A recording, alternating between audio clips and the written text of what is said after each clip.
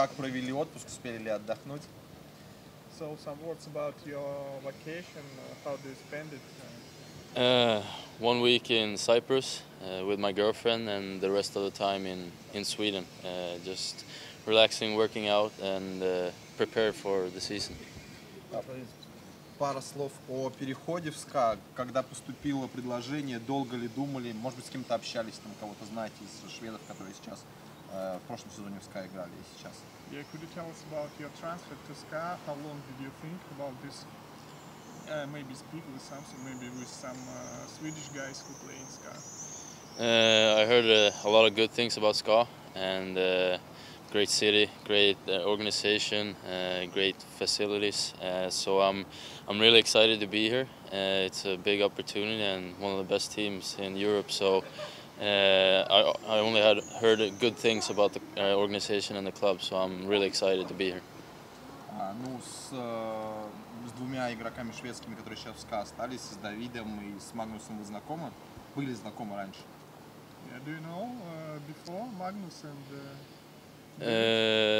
I played some national games with Magnus last season. I think it was Karjala Cup, but I didn't know David before. But it's two really nice guys, and they've been helping me the first days here in Russia. So it feels really good to have two Swedish guys here that I can talk with. So yeah, I'm happy to be here with them.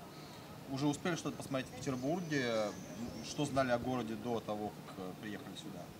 Do you have time to watch something in St. P? And do you know something about St. P before? No, I don't know that much about St. Petersburg. I heard it's a really nice town and city, a lot of culture here. Helberg took me to a restaurant yesterday, Tandoor I think, Indian food, really good. So I'm excited to try some restaurants and be around the city. It's a lot of culture, as I said, and it's nice to see the old buildings and be here. Считается, что в России традиционно такая тяжелая предсезонка. Вот вы готовы к тому, что придется в ближайшие 2 недели очень серьезно работать? It's always said that in Russia pre-season preparing is very hard. Are you ready?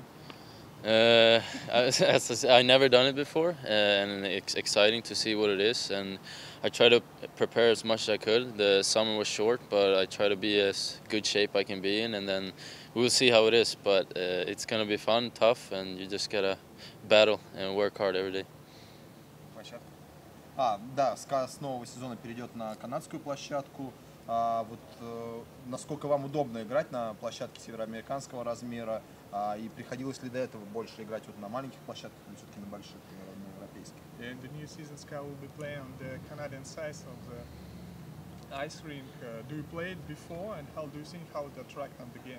I played 2 years in USA with the Pittsburgh organization, so I've been on the small rink and it's a little quicker, more north-south hockey. I think it will be fun. Now I played in a big rink once, but